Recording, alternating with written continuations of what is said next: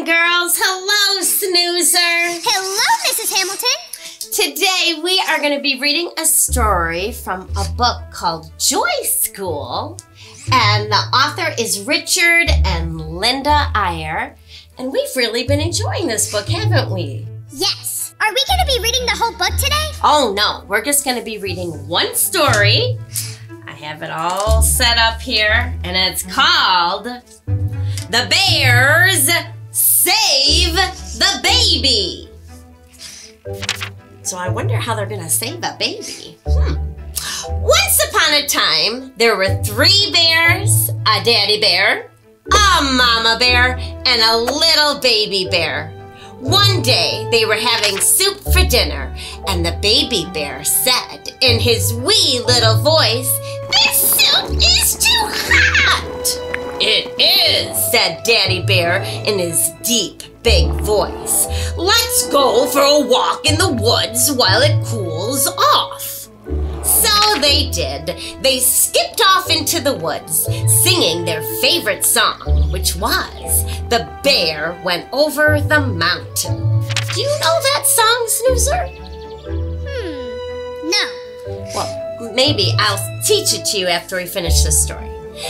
When the song ended, the baby bear said, "Shh, listen, I hear someone else singing."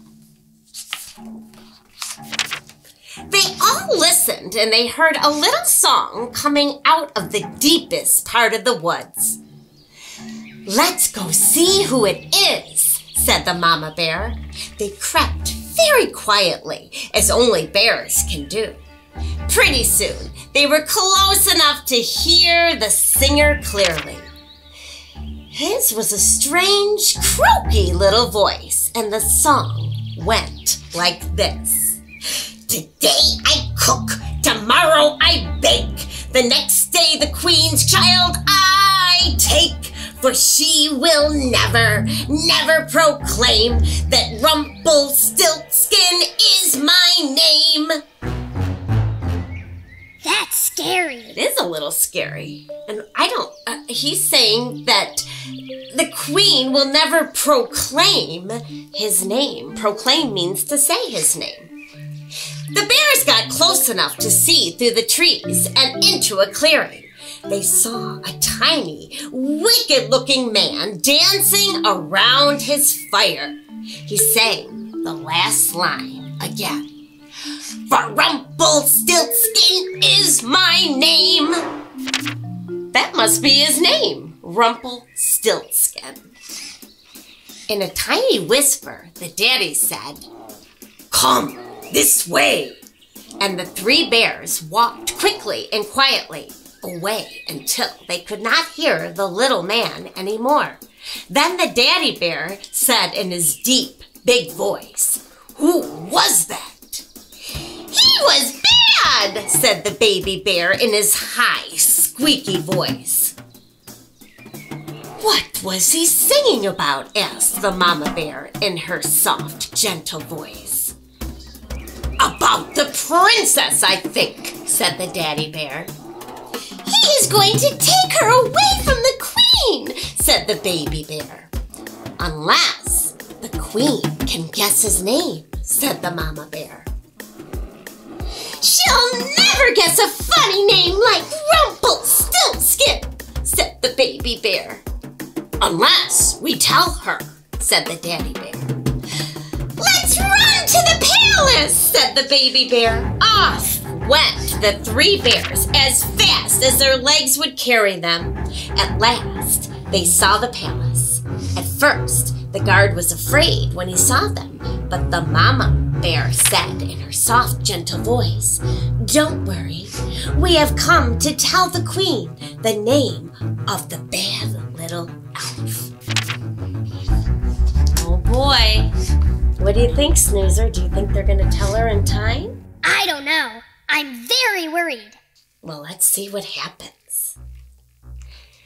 "You know his name?" said the guard. "We've all been trying to figure it out. Come with me right this way.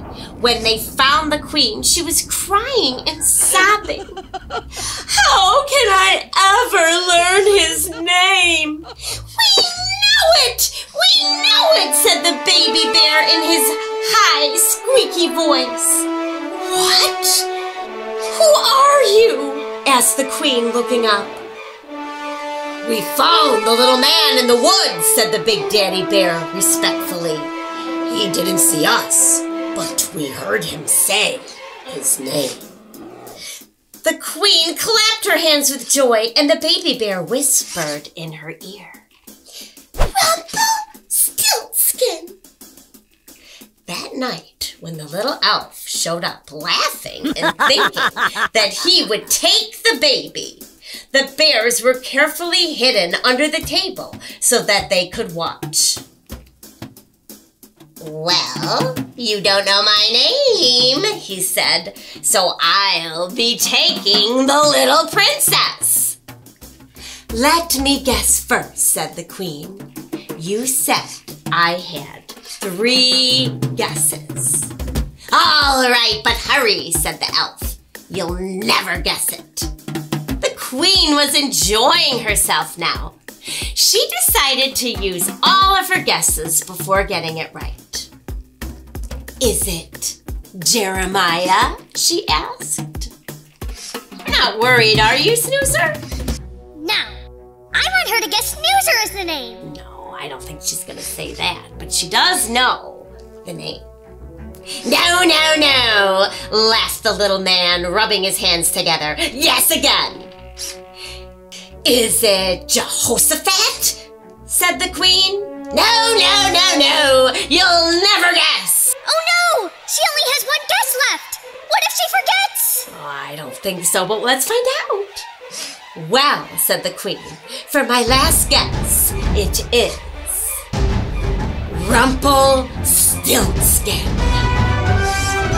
The elf turned red in the face with anger. He stomped his feet so hard that he disappeared right through the floor and was never seen again.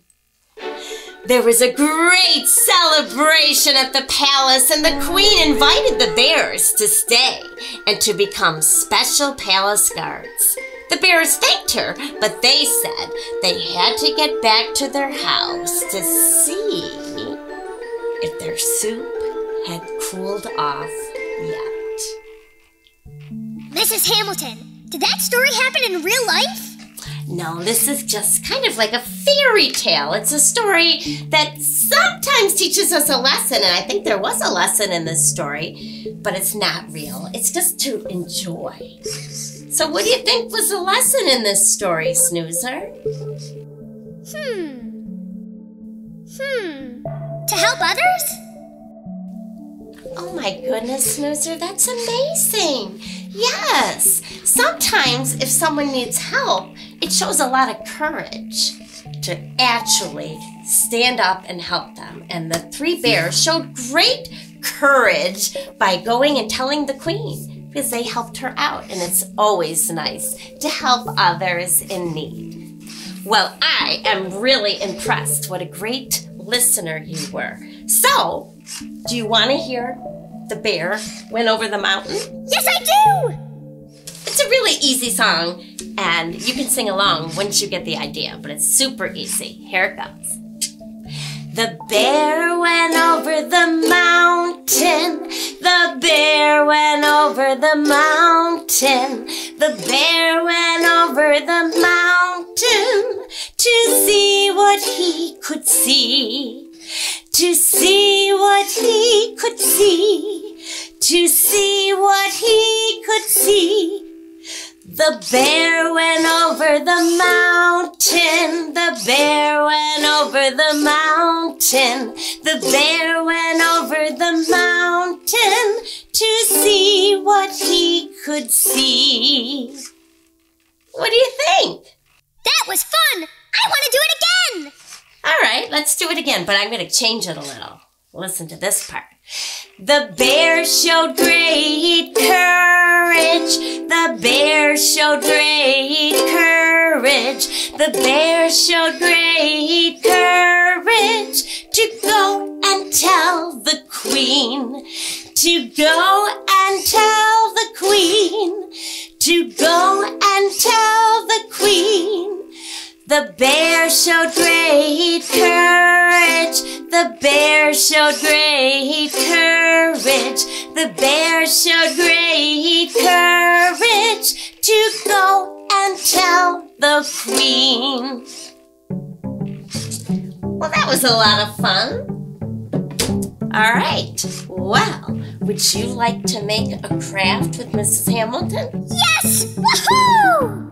I thought it would be fun to make a craft of a bear. That ties along nicely with the story we read today, okay? Yes! What color is the bear?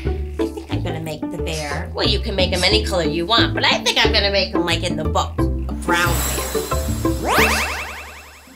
Okay, I think I have everything I need. I've got my crayons, my glue, my scissors. So, Snoozer, I've got 3 shades here. 3 shades of brown. Which one do you like? The third one. All right.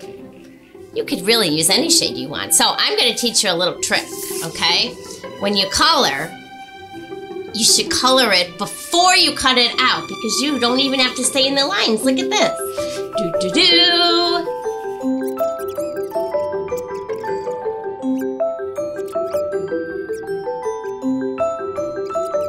Okay, now I'm going to cut out the pieces.